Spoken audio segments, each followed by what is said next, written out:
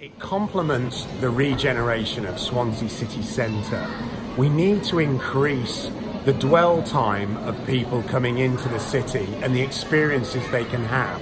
So an arena of this size, which is a multi-purpose venue, will create all those different experiences and things that they can see, and different acts, different entertainment, whilst also providing places for meeting rooms, conferences, exhibitions as well. A place where people will come in, spend an evening, so they'll eat before, see a great act, enjoy a drink afterwards, can get away. It gets people in the centre and it gets them staying there.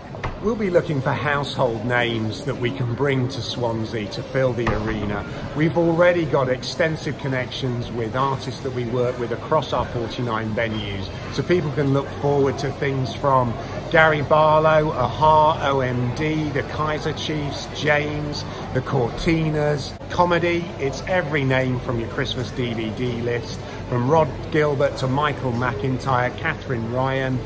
They're all in our venues now, Rob Brydon selling out and so on. But then we have other events. There's Strictly Come Dancing, there's Brian Cox, there's RuPaul's Drag Race. There's a huge variety. Basically, there's something for everyone that everyone will love.